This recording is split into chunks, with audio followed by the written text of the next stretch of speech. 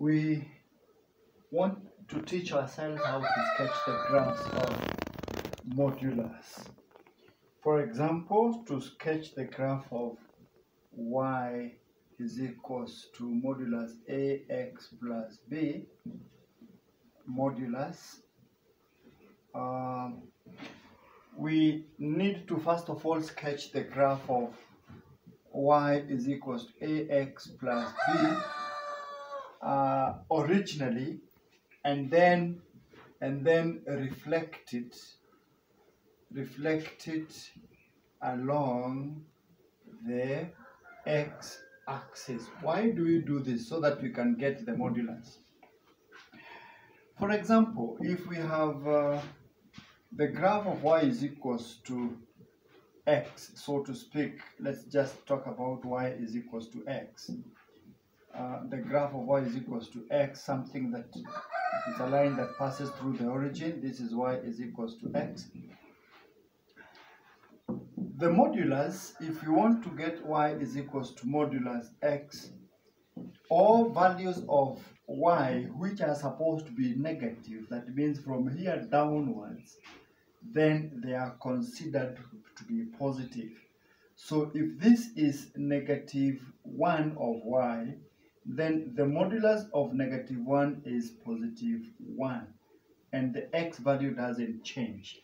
So basically what you will see is this graph being reflected along the x-axis, and now the whole of this line, this is supposed to be now not existing. So the graph you can see is equals to the modulus of x. This is the graph.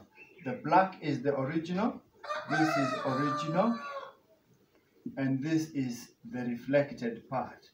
The reflected, or rather the moduled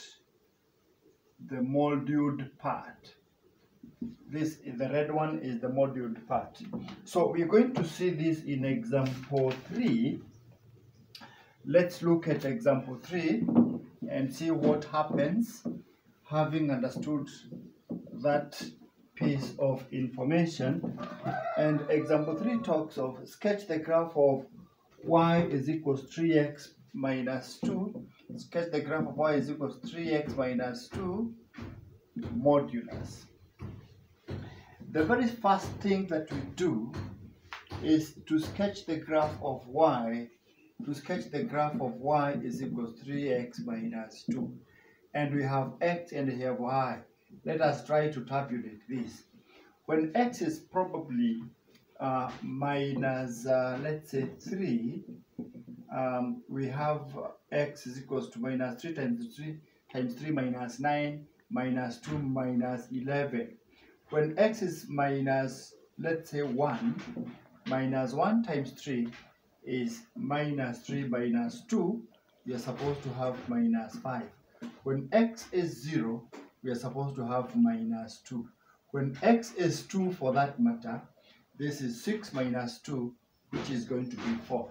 And we're going to have a graph that basically looks like 1, 2, minus 1, minus 2, and you're going to have minus 1, 2, 3, 4, 5, 6, 7, minus 1, minus 2, minus 3, minus 4, minus 5, minus 6, minus 3, minus 2, minus 1, 1, 2, 3, 4, 5, 6, 7, and this is minus 1 and minus 2, and 1 and 2. When x is a minus 1, y is supposed to be a minus 5, somewhere there. When x is 0, y is supposed to be a minus 2, somewhere there. When x is 2, y is supposed to be 4. So you can see that you're going to have a straight line that is supposed to be that way, and this one is the whole of the line. Y is equals to 3x minus 2, 3x minus 2.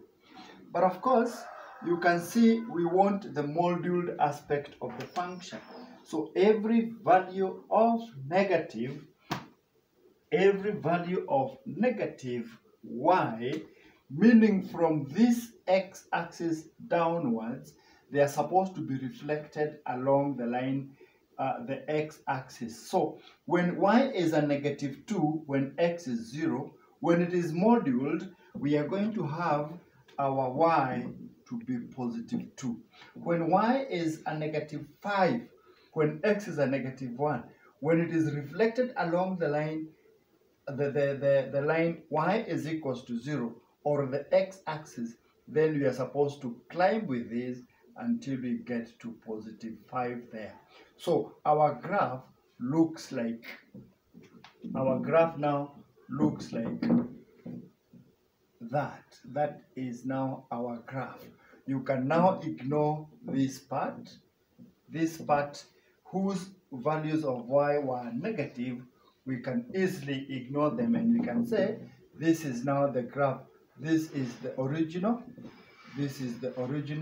and this is the moduled part. You can see it's already reflected along the x-axis, and that is just like it. But you can as well tabulate directly, have y is equals to mod 3x minus 2 directly, x and y. When x is, let's start with minus 3, minus 9 minus 2 minus 11. The module is 11, and all these negative values are supposed to be positive now.